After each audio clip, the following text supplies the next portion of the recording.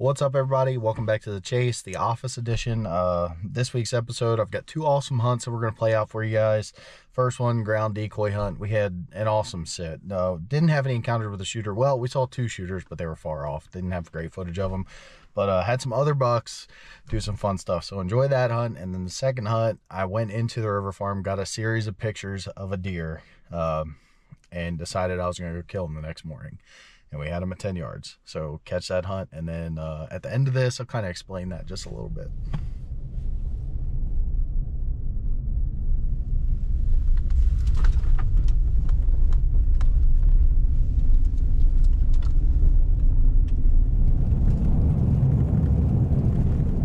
Good morning. It is November 11th and we just got to the farm. Zeb and I, see old Zebediah over here. We are gonna go have some fun this morning. Gonna do a short hunt this morning. Probably can only hunt till like 8:30, 9 o'clock. We got the show that got to post today and everything, and just a lot of kills to get done. But we're gonna go over to this northeast corner of the farm like I've talked about, like I want to, and we're gonna decoy. So I've never ran a decoy in the morning before, but we're gonna see how it goes. So it's about 5:24, got an hour before shooting, so we're gonna get in there pretty quick and get set up. We'll talk to you guys soon.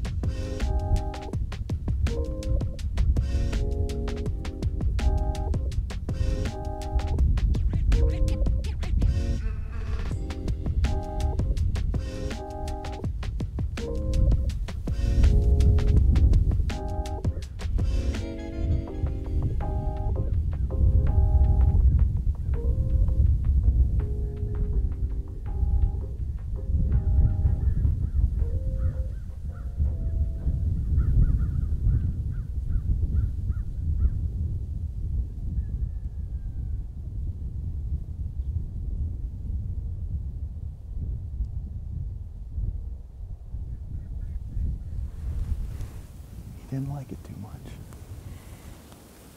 That's the little buck that we rattled out across the hill just to see if we could get him to come in. He's standing down here in the bottom now looking back at the decoy.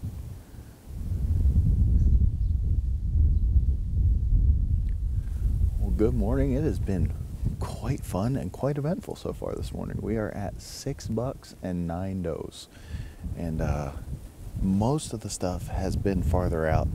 Zeb is convinced we saw the short tine 10. I'm not so convinced this morning. I think we saw a shorter tine 9, but he's about 700 yards away, so I couldn't quite tell what it was in the binos. But we'll look at the footage later and kind of figure it out. But it's been a sweet morning. I'm just having a lot of fun. You know, sometimes I love hunting on a tree stand, but I mean, when I first started hunting, I ground hunted most of the time on public, just didn't feel like carrying the climber with me, and got deep into some spots. But it's always fun to do a little ground hunting. Our setup's not 100% ideal. The little buck that we did have come into the decoy, he was actually on the hill. I just said, Zeb, let's see if we can rattle him in. And I just tickled the antlers a little bit.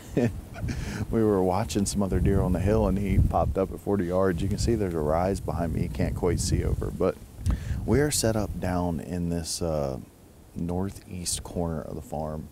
And part of the reason I want to come here today is see if I can find a tree down in the timber. I also thought it would be a good spot to see, use the decoy, and do a little calling. Obviously, we're on the tail end of when that's going to be effective.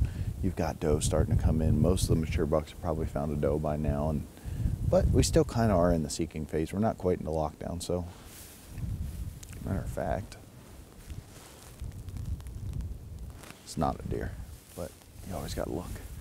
But we're set up in this northeast corner. There's a couple trees along this fence line, and we just kind of brushed ourselves in, and then we're blowing a west, which is actually starting to switch to northwest like they forecasted today. So just kind of cut it back behind us, and I do think that some deer might cruise that lower edge of the CRP, and it's possible to get our wind, you know, on a windy day like this. I think we still stand a chance. There's a bunch of, oh, chase, big buck behind us, big buck behind us.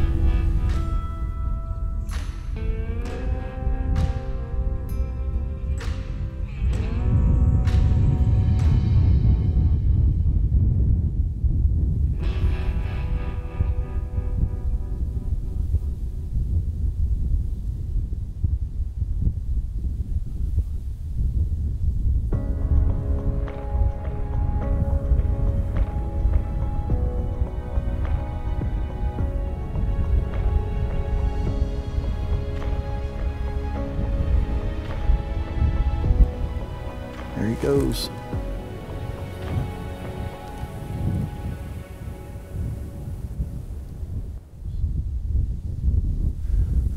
We just got packed up. I don't know. We keep seeing deer. Just deer running everywhere, and I got work to do. So we are coming back and getting a tree stand up in this. There's 2 trees, and it's gonna be a spot. And I don't care what time of November it is, we're gonna kill there. We're killing there. This is what it is. All right, Zeb, you ready? Let's go have some fun. I'm loving it. What a day, what a day.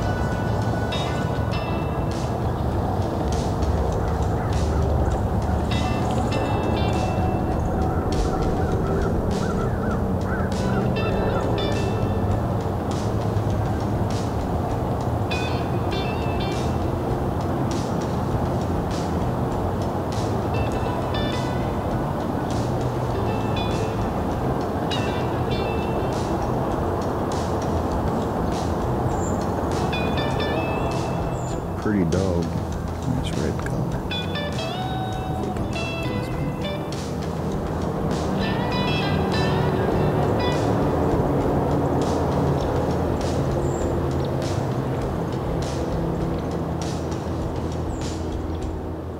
Well, we are set up.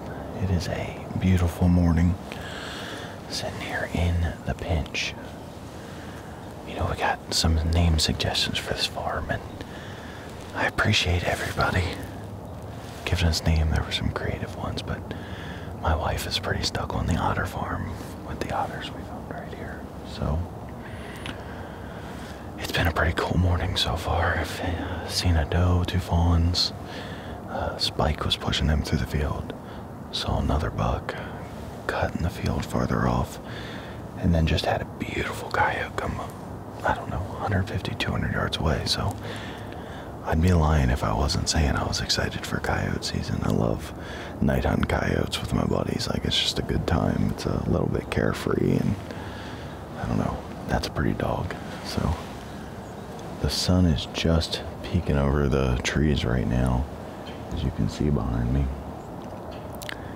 And we've got does bedded in the peninsula, or maybe they crossed the river, but I think they're bedded back in the peninsula. And on an east wind, which has kind of got a little more northeast to it now, but it's supposed to get more easterly as we go, and then eventually to southeast. That entire thing will blow you back across the creek here. And with an east wind, if they cruise this edge, or really anywhere in this little strip of timber, you're just cruising the downwind side of all this, and then they can connect over to this timber. It's possible they would use the creek crossing right here and cut across with the, but that would have the wind at their back, so I think they would come through here, make a loop, and then check the downwind side of the other peninsula on the other side. So it's all speculative, but that's what I think would happen. I'm excited. We had the one shooter show up last night and couldn't tell as far as maturity. Knew it was a decent antler deer, but I really want to shoot a mature deer, and I pictures are out last night. Pretty confident in that, and if we see him in person, we'll make a call. Should be a pretty good morning. I'm excited. Got the old camera, me, the GoPro, the other camera. Probably knock the antlers together here in a little bit. And thermals aren't quite pushing up yet. Just give it a little bit longer. We're gonna sit tight. Have a good morning.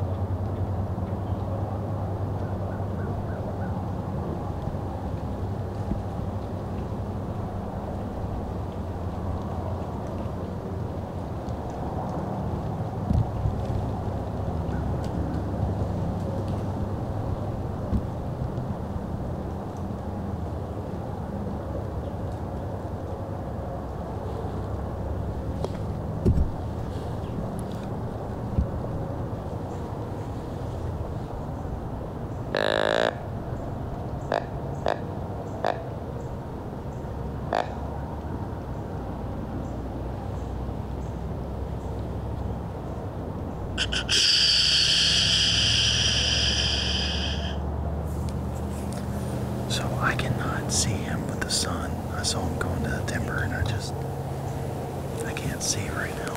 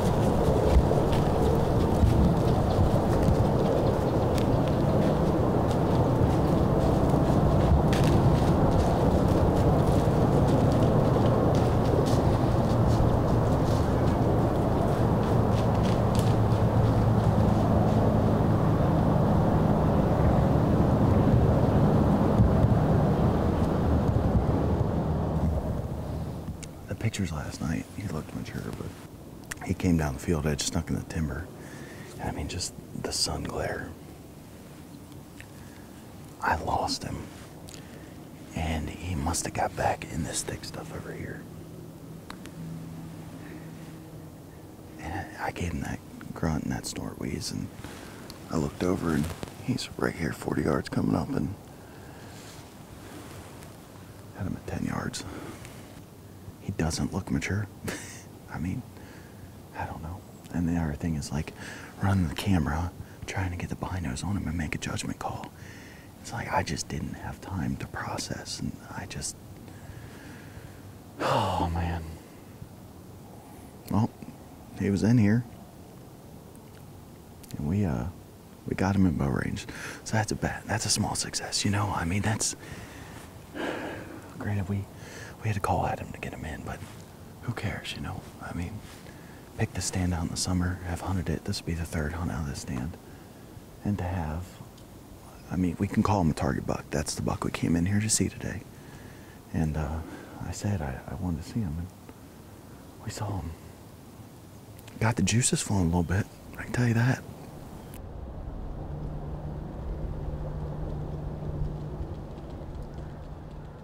You know, the trail cam's got me on that one.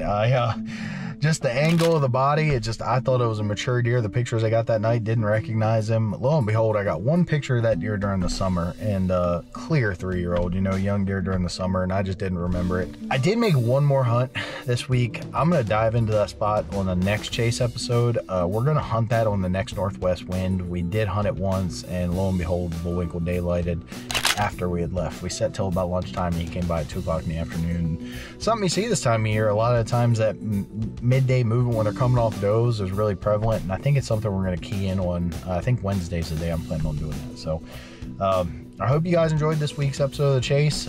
Catch back up next week. Gavin's going to have 2 tips for you guys. He's been busy this week with Mike filming, so they're after some deer, and we talked, I was like, we'll give them a double bonus or a really good tip for next week as far as a video production tip goes. So look forward to that, as well as my hunting is coming up, going out with Abby tomorrow, then for sure going to be out Tuesday and Wednesday. We've got some rain coming, going to navigate that and see what happens. So thank y'all for tuning in. Hope you enjoyed, and we'll catch up with you next week.